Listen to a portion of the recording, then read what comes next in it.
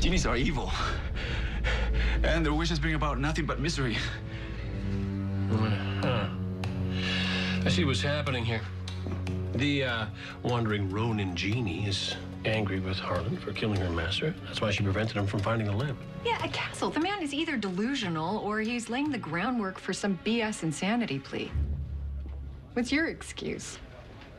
Let's talk about Lars and how you chopped his head off with a sword. No. I didn't kill him.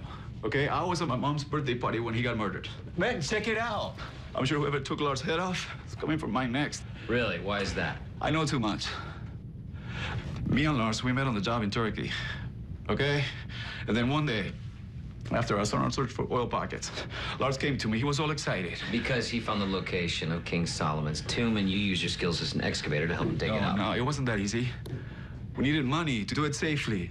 Okay, so Lars, he found some guy. He offered us 250K each in cash to do the dig.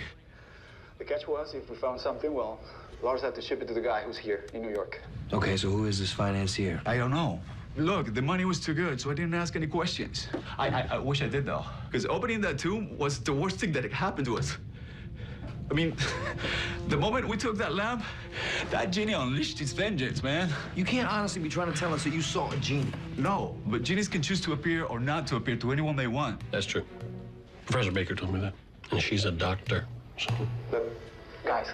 I didn't believe in genies either, okay? Until my life fell apart.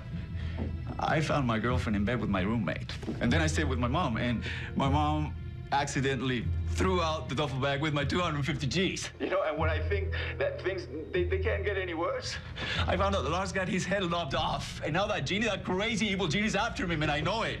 Okay, Harlan, I'm gonna have to get you off the crazy train here right now. Yeah, we know that the shipment got screwed up and you suspected that Lars double-crossed you. What? No, Lars did not double-cross me. He got double-crossed by the shipper. Okay, well, really the smuggler. You can't just walk past customs with priceless relics and expect no one to notice, right? So Lars hired a guy back in Turkey to ship the items back. What was his name? I don't know. I do know, hold on. I do know that he lied to the shipper. Okay, he told him it was just mining equipment. The only thing was that one from his crew came into the crate and found the artifacts. Let me guess, the shipper started seeing dollar signs. Yeah, and then he demanded 400 grand in cash just to release the shipment. That explains the cash that we found in Lars' safe deposit box. Right, but how the hell did Lars get his hands on 400,000 bucks? Don't say that he wished for it. He probably got the money from the financier. But the one thing that doesn't make sense is if Lars already had the extortion money, then why did the shipper kill him? Do not say that it was to gain control of the genie. I wasn't gonna. Okay, I was. But there is another possibility. Maybe the shipper kept the treasure for himself. Well, then why torture Lars? I mean, what information could he possibly want if he already had the artifacts? Hey, guys,